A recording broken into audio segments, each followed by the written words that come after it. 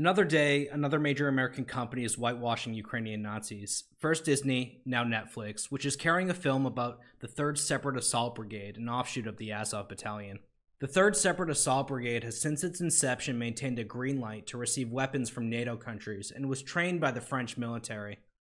One Ukrainian fighter even had an SS tattooed on his face, according to a French investigative outlet.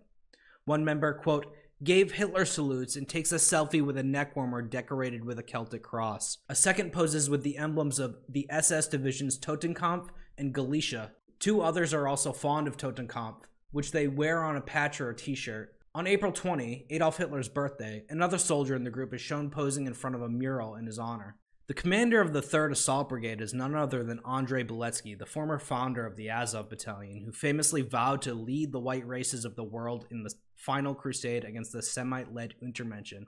If you haven't watched our deep dive on the Azov Battalion, I highly recommend you check it out after this video. While the film was made to look like a documentary, it's not. It's got paid actors, a script, and it's listed as a mockumentary by Netflix.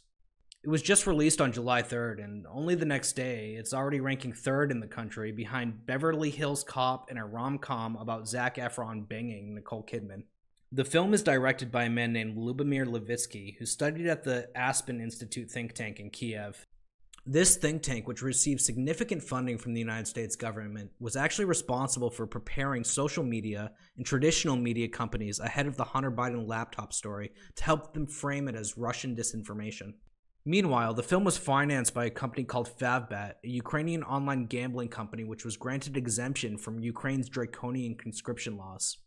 According to the director Levitsky, special screenings were organized for the Pentagon, the United States Senate, and foreign diplomats. Quote, I want them and the American taxpayers to see where their money is going and in whose hands those weapons are in.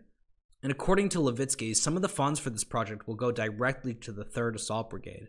So if you're watching Netflix, you could be funding neo-Nazism. Hey everyone, if you enjoyed this video or any of our other content, please give us a follow on Twitter or subscribe to us on YouTube. It will help us beat the algorithm oligarchs. Thank you.